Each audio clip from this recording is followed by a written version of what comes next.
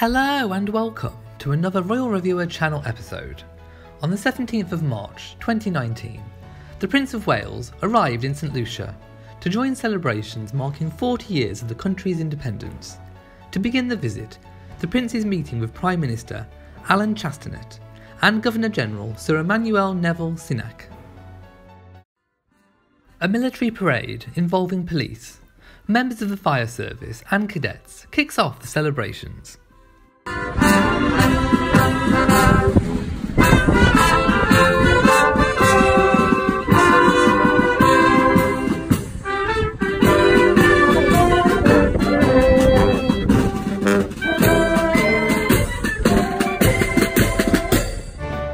The Prince of Wales receives the royal salute before inspecting the Guards of Honour.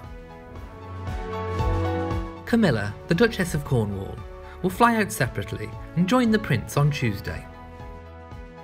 Speaking at today's event, the Prince of Wales said, "I am delighted to be able to return to St Lucia and have this opportunity of seeing so many of you once again.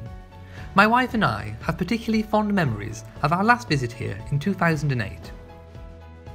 Then the Prince enjoyed a wonderful performance from local group the Helen Folk Dancers as part of the celebrations here in St Lucia.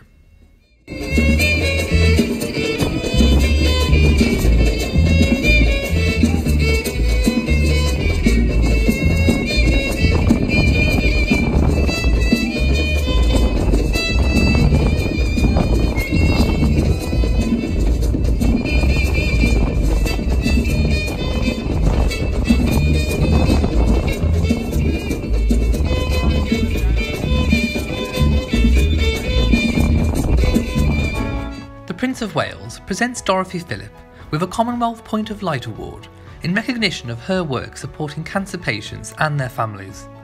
The awards have been made by the Queen as head of the Commonwealth to thank inspirational volunteers.